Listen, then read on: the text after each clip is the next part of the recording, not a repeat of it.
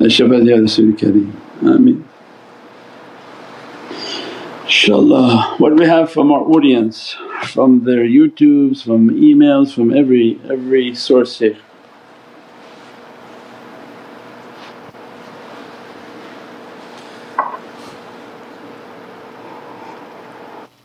As-salamu alaykum Sayyidi. Walaikum salam wa rahmatullah. Sayyidi, in your teachings you mentioned the Ashabul Kahf are eternal stations. Please forgive my ignorance, is the reality of one of the Ashabul Kahf that went to the market with the coin connected to the reality when Sayyidina Mahdi will reveal himself? And is any of the 7 names of the wazir you mentioned a mu'min jinn? How did you get to that? Yeah, I don't know.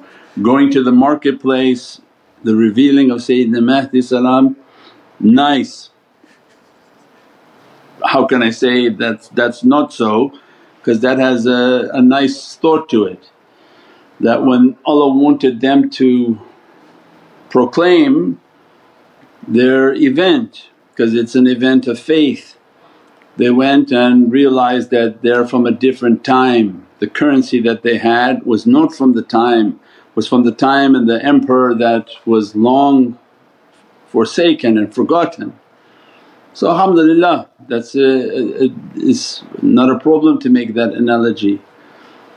But when you watch again social media, it's very funny their understanding of Sayyidina Mahdi salam, that he's going to come out and do public opinion.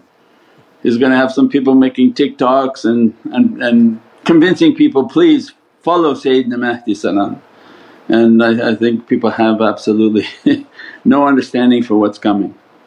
That the world will be in such an upheaval and such a disaster state and atomic bombs everywhere, life and death in complete shambles. 6 out of 7 people upon this earth will have passed away. So there's no question of what's coming, and it's not coming by any type of social media. Means the people at that stage who have survived and they became one of those 7ths, means they had been through so much difficulty and they have so much faith that in each type of event they understood that the madad and protection that comes to them, how to survive every type of attack, how to survive. As-salamu alaykum wa rahmatullahi wa barakatuh. This is Shaykh Nurjan. Thank you for watching the video that you're watching. InshaAllah, if you're happy with the content and happy with these programs, please support the button below. The programs that we have for our orphanage repairs, our water well, Give the Gift of Life, our mobile food vans. We have now 5 vans: Vancouver, Chicago, Los Angeles, Pakistan. There's many programs that reach thousands of people and rescue foods and give those supplies to people in need. Your support is greatly appreciated. Also, be so kind as to leave loving comments and please share the stream. Every bit counts. As-salamu alaykum wa rahmatullahi wa barakatuh. The attack of these weapons, their sounds, their frequencies, whatever these Dajjal are planning to do requires a people whom have enormous faith. Ya ayyuhalladhina amanu, not the people only who believed, but their belief kept becoming stronger and stronger and stronger. That you'll see these energies that come into rooms to attack people. When people are feeling an energy and they don't feel good, for those whom can see, there's like a shadow and a cloud of energy coming in and it begin to attack a person and they don't know why they're feeling sick and why they're starting to have pain. And it's like an energy coming in, but because they can't see it they don't understand. But when they begin to train and understand in the trainings of energy, they understand their lifeline is their madad, and that they're quick to immediately put themselves like a fireman jumping into a position ready to fight the fire. Immediately they go into their madad, they ask for the support, that the shaykh has taught them from the jinn world and from the awliya world whom are among the jinn. and how to make their madad, how to enter into that state so that those energies can come to be present with that servant. They must have mastered those states for if they're going to survive what's coming upon this earth. So this is not going to be something where everything is great and Imam Mahdi comes on TikTok to say, please come to me to Mecca and take your bayat. You'll be lucky who even survived. Imagine what they went through to survive that state. What level of faith, because it's a great filtering that's coming. You know, the harvest is a lot of bushes everywhere and most of those bushes are not needed by Allah. So a great harvesting begins in which they begin to plough the field and people they go to the waste like dead bushes on the side of a farm. Means there's such a cleansing that coming upon this earth that takes away everything. So it's whatever we're seeing of social media, it's for us a litmus of understanding. Mawlana Shaykh described once, why I need to use spiritual power if I can open up a newspaper, because he would have a newspaper. And there was a guy in Michigan who was famous for getting 500 newspapers. Once a week he would come, he had like obsession with newspapers, and he would come with newspapers from every part of the world until the internet started to come, and we would make fun of him, say, so and so, you know we can do all of this now by apps. We have Al Jazeera, we have RT, we have all these apps now. So his necessity became obsolete. But Mawlana Shaykh was absorbing all this information, not because he needs to be informed of it, but it gives us a sense of what's happening upon the earth and how fast it's becoming corrupted, how fast it's going to burn, right? If you see everything lose its life form and lose its life reality, they've marked themselves, there's no more light in them. The light of existence is leaving people by the badness of what you see left behind. Like a stalk of a flower or a tree, when they see a tree was very beatific, when they want to come to cut down the tree, what do? They look and they say, this tree no longer looks beatific, the green has gone, all that's left is a brown dried stump. What was once beatific leaves are just, what would you call them? Rubble, dried up shrubs. So immediately they look at that tree is going down. So now for social media when you look you say, oh these communities are going down, these communities are going down, these things are all going down. If this is the nation and this is Islam and this how they're talking, they are all going down. These are now trees that are no longer alive but very much dead, and all that is remaining of them is a hollow shell of ignorance. So social media tells us something very bad is coming very fast. Not that it's informative at all, it's complete rubbish and garbage, but it's showing you how fast the garden is dying. And as a result these are not the things that will be surviving. That's why Prophet describes 6 out of 7 will be perishing, which is a heavy understanding, heavy understanding. So the arrival of Sayyidina Mahdi has to do with those whom stayed alive during all of these testings. So they are not ordinary people. What Allah then describes the people of tafakkur now coming in this surah. It was 1 year ago we talked about this surah. None know it except the people of tafakkur. Means what? It's not the mass, it's not the ordinary, it's the extraordinary. Ordinary people are not surviving these events. Look at social media and tells you These are like a garden that now all the trees are dead. This is not a garden anymore, this is not guidance anymore, this is not any good manners anymore, this is just a dead garden everywhere. So this is not the ordinary. Allah described, no, these people of tafakkur, they're extraordinary, none know it but except. So means those people whom accept means they're exceptional.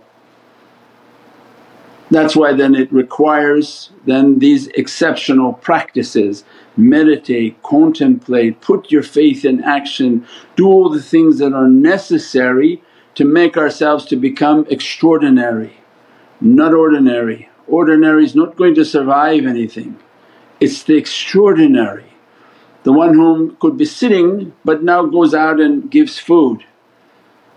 The one whom is sitting but now is trying to connect, trying to learn, who could be going out and doing many haram but sits and connects to the live broadcast.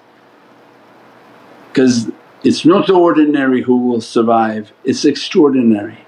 And it's not from me, it's the hadith, 6 out of 7 perish. So who are those 1 out of 7 that survive? 1/7 of humanity. If 7 billion, less than 1 billion will remain upon this earth. How many of them are of an evil nature, inflicting the harm upon everybody? Probably at least 600 million. So now your numbers became even smaller in the pocket of those whom believe, because belief is not something you see anymore upon this earth, and not belief in which doesn't waver, it doesn't change. Says, no, I'm not putting a dress on, no, I'm not putting that inside my body. So means the numbers become smaller, smaller, smaller. That's why then these teachings and all of these realities for the arrival of Sayyidina Mahdi is not something easy. Has to be with a level of sincerity, level of spiritual practices, levels of energies that have been connected. As a result of that connection and that faiz, they're inspired to do good, to do right and to shield and protect themselves. So at night they defend themselves against negative attacks, and they have to be trained in that understanding, not fearful of it. And as a result their training gets stronger and then stronger and then stronger, inshaAllah.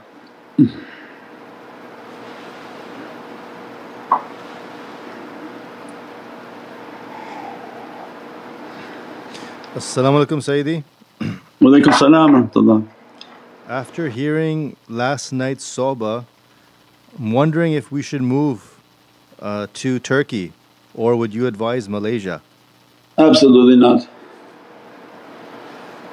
No, it's not about moving. We don't change the condition of a people until we change themselves. Wherever the shaykhs go they see everything is on fire. That entire region of Turkey will be invaded by Russians. The whole of the area will be burnt and into major warfare.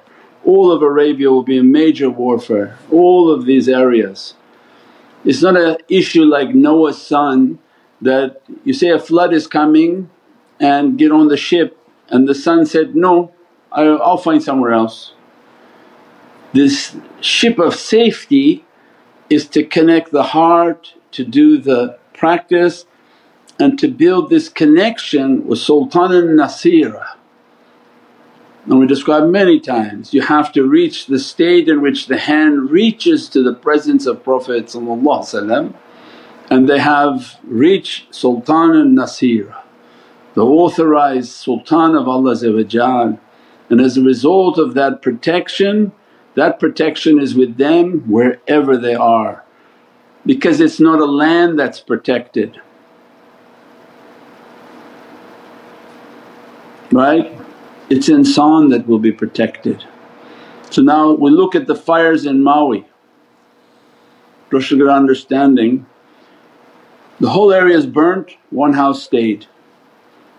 But for corrupt reasons maybe they didn't want to laser that guy's house. But just for learning purposes, when difficulty comes left and right can go if Allah wants that one individual to remain nothing can harm them, because Allah will provide a shield of protection around them, not a city, not a town, not a village. The protection is on insan, where Allah becomes the wali of those whom are sincere, where Allah with all that's available to Allah which is everything and many spiritual beings, and begin to come and facilitate a protection for that servant. Wherever they are, wherever their rizq is being provided to them. So this is not about learning and running, we're not a people who run from anything. You are exactly where Allah wants you to be. You have to go where your rizq and sustenance is, where you are gaining your sustenance, then Allah clearly wants you there. Later you email, if you're not getting your sustenance, then you through email and through your spiritual practices, the shaykh may tell you that look to other areas for your sustenance and your rizq. But this is not about running into an area and thinking Turkey will be safe. Why would Turkey be safe? They have all of Russia is destined to enter and create immense wars. So this is about individuals being safe, and that's why Prophet describes that Mecca, Medina and Sham al-Sharif will be safe, and we have talks on that. That insan has to be in that reality. They have to be Mecca, they have to be Medina, and they have to be Sham al-Sharif, and there's talks on that whole reality. Not to live there but to be that. And so wherever they are Mecca, Medina and Sham al-Sharif moving. Because وَلَقَدْ كَرَمْنَا بَنِي آدَمَ. Allah's love is upon His creation, not upon structures and buildings. So the building is not going to save you, it's Allah's love for you that will save the building. The building doesn't save you from disaster. If Allah destined atomic war, you think there's a building that you can make that protect you from Allah's wrath? No. But if Allah loves you, you sit in a paper hut and you will protect the building, not the building protect you. Because hasbunallahu wa ni'mal wakeel. This is a time of faith, faith for the servant. Allah loves me, I love Allah, Allah's protection upon me. I will protect the building, not the building protect me. So this is immense states of faith and understandings inshaAllah.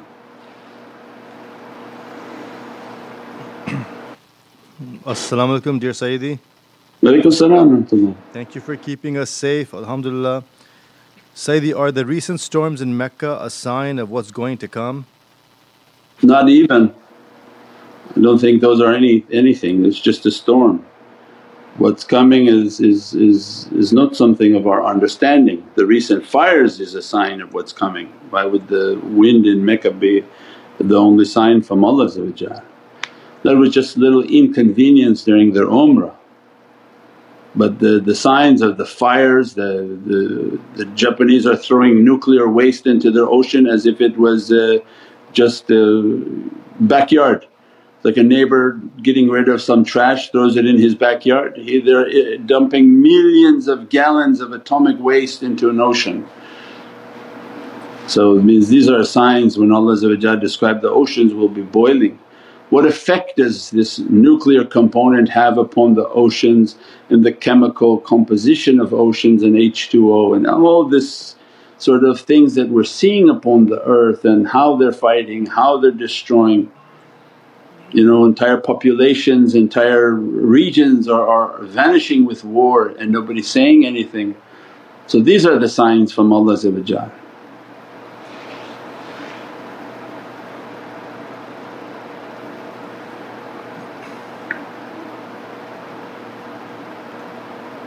Sayyidi, a few people are asking similar questions. Sayyidi, how to deal with the heaviness of safar, if you can please speak on that. The safar shouldn't be heavy. It's psychological if you think something is heavy.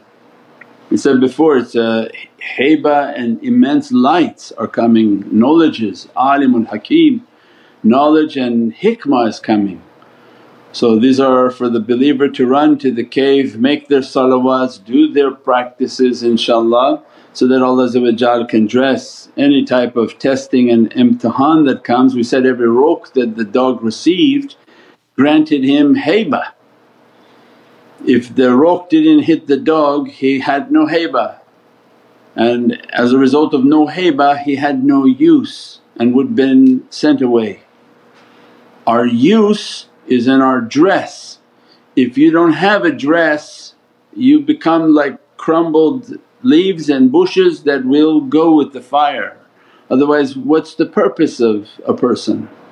If they don't have a use for the last days they crumble and burn away. So we're trying to make ourselves useful. Why? Ya Rabbi keep me for the sake of Mawlid an-Nabi. We said every year, Ya Rabbi keep me healthy, alive and my rizq so that I can observe Milad an-Nabi and to facilitate the mawlids that we're doing. Grant me health until that mawlid so that I could have seen that beatific day. And as soon as the milad's finished, again asking, Ya Rabbi for the sake of Milad an-Nabi grant me the safety of the upcoming year so that once again I can perform these events and see these beatific days. So it means I have to have a purpose in life. As a result of that purpose Allah to enrich us, to favour us, to heal us and to guide us. Otherwise no purpose, then what it answers itself. So we do the zikr, do the practices, go out and give food, make your salawats inshaAllah, and every test that come to us is a haybah and Allah dressing us and perfecting us inshaAllah. So then we be patient through difficulties inshaAllah. As-salamu alaykum Sayyidi. Walaikum salam wa rahmatullah. May Allah give you long and healthy life. Allah bless you. Sayyidi, if we don't know ourselves we can end up living a life pretending someone we are not. How to truly know ourselves and what our Lord wants from us. Please forgive us. Sure, get the meditation book. That was the first step in meditation. Who knows himself will know his Lord. So it has to be an arif of his nafs and then he'll be arif of his Rabb. So he has to be a knower of himself and knower of whatever authority is over him, and that's only through the meditation.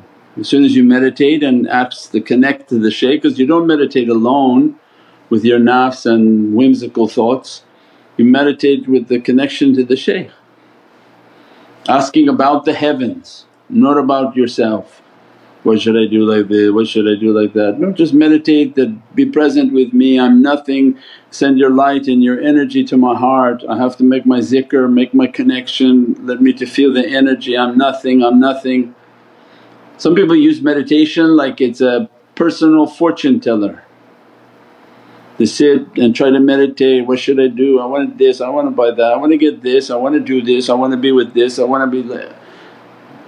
Then they're just only with their nafs, because the shaykh is not sitting there like a fortune teller with the person, oh okay, how about this, how about that. It has nothing to do with the dunya. It's only to be connected, to ask for energy and to be nothing. If you tariq al-adab, if you use it against that manner, actually there's no shaykh there, and when there's no shaykh there shaitan will enter. And shaitan brings the nafs of the person and they basically are starting talking to their nafs, should I do that? Oh yeah, definitely. Should I buy that? Yeah, oh 100%. Should I do like, oh yes, everything. And they're just having a talk with themselves, and Allah described, have you seen those who made their desires their Lord? Right? Why? Because their hawa, their desire becomes the governing force of their guidance. But muraqabah, and that's why if you have the book you go back to the basics of muraqabah, was actually you connect and the only thing you ask is to be nothing. If you're nothing, why are you asking a question? If you're nothing, why are you asking about this or about that? You're supposed to be nothing. It's not about you, it's about to be nothing. When I'm nothing, I'm just connecting, I want to be nothing, I want to be nothing, nasiyan mansiya. Oh, I wish there was something that just didn't exist so that I can be nothing and begin to feel energy. Then I'm connecting, making my zikr, making my aura, then I do a meditation for breathing and be nothing, I'm nothing, I'm nothing. Could you imagine that 90% of people love to complain and they want to actually make a connection and start complaining? You think a shaykh is actually sitting there in the ruhani in the world of light and partaking in that? No, there's absolutely no shaykh there. Shaitan then enters and the person now just talking to themselves, complaining to themselves, and that becomes nafsani.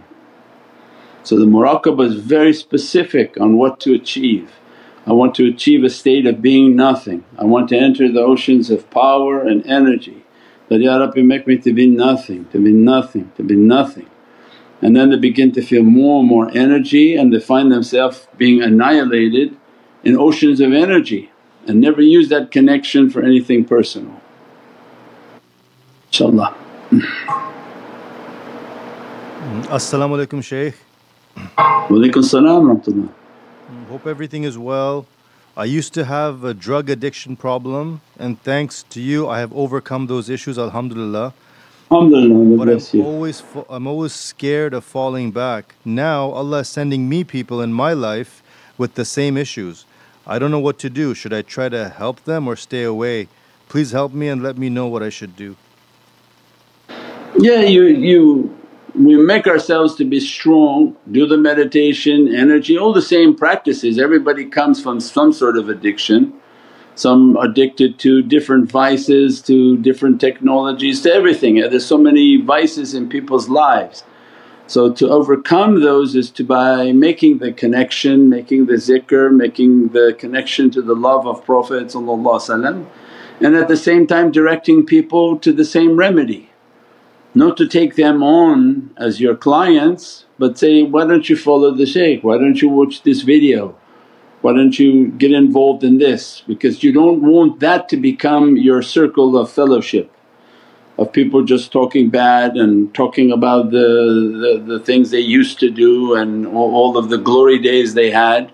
That has its own sicknesses. So anyone who's coming to you, then Allah as well give the same remedy to them that, oh, why don't you follow the shaykh, why don't you come towards Islam, why don't you discipline yourself from all these things, don't talk bad, don't do these things, wash yourself, keep yourself to be clean. So all of those types of guidance, but not necessarily to make them your 10 people and that becomes your fellowship, because then that becomes the fellowship of the broken and not yet guided and can become its own harm and own difficulty. So like anyone coming, we always say go to the videos and start watching and learning so that we can become stronger and not to give out what we don't have. So it's necessary for me to build my energy before I try to focus on helping other people's energies. But I can send them links and say, watch the videos and watch the guidance. If you have any questions, email them at helpme@nurmuhammad.com, inshaAllah.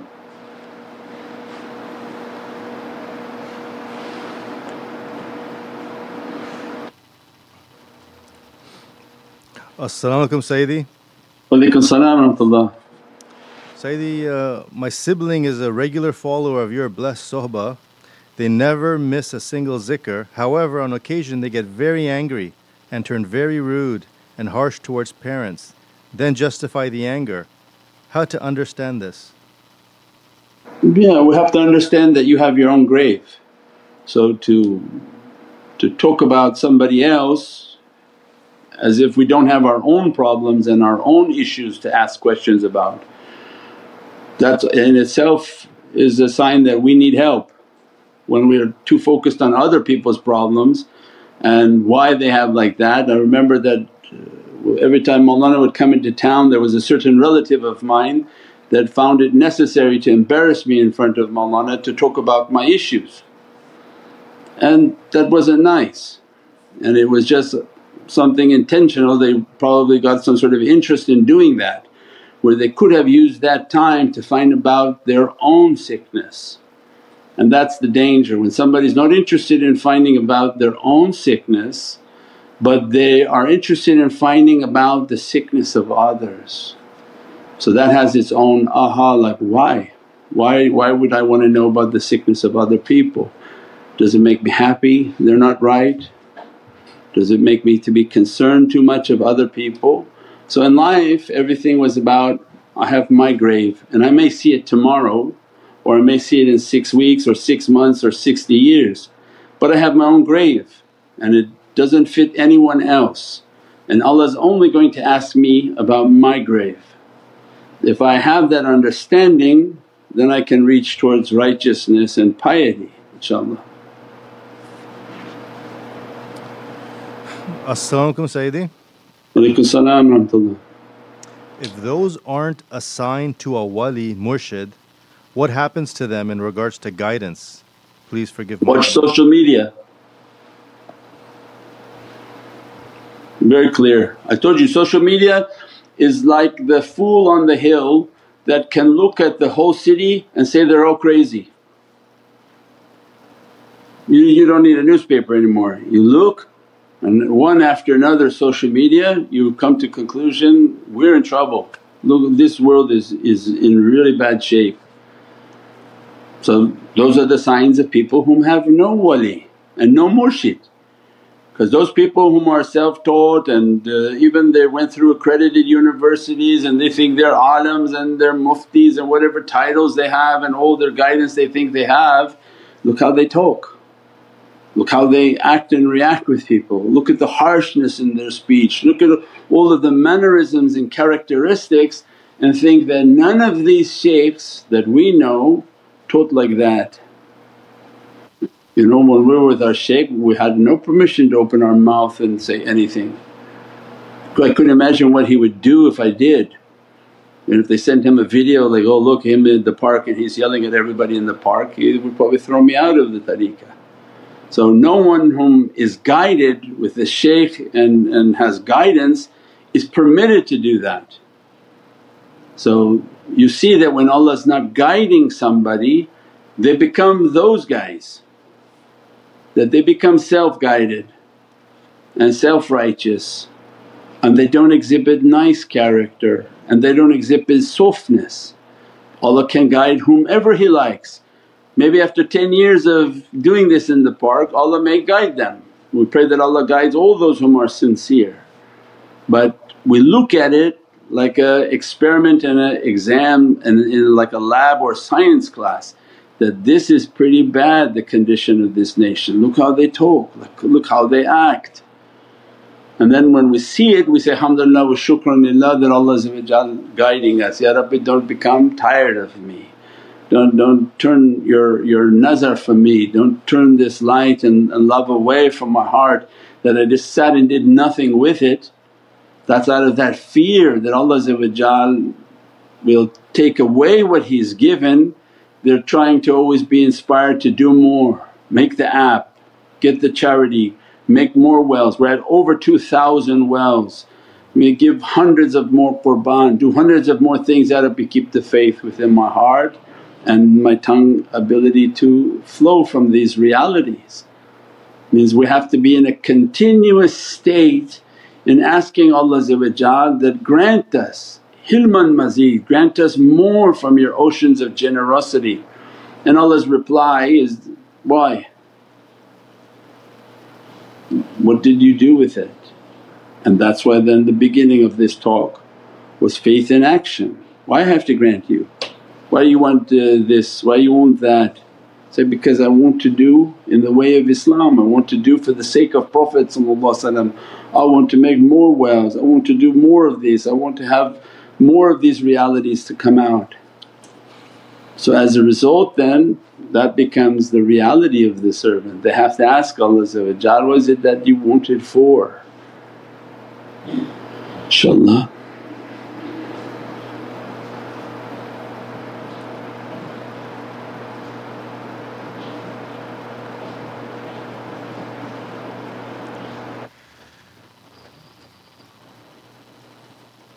We're good inshaAllah. Subhana rabbika rabbil izzati amma yasifoon wa salaamun al mursaleen walhamdulillahi rabbil alameen bi hurmati Muhammad al Mustafa وبسر سورة الفاتحة. Assalamu alaikum wa rahmatullahi wa barakatuh. This is Shaykh Nurjan. Thank you for watching the video that you're watching. Inshallah, if you're happy with the content and happy with these programs, please support the button below, the programs that we have for our orphanage repairs, our water well, Give the Gift of Life, our mobile food vans. We have now 5 vans: Vancouver, Chicago, Los Angeles, Pakistan. There's many programs that reach thousands of people and rescue foods and give those supplies to people in need. Your support is greatly appreciated. Also, be so kind as to leave loving comments, and please share the stream. Every bit counts. Assalamu alaikum wa rahmatullahi wa barakatuh.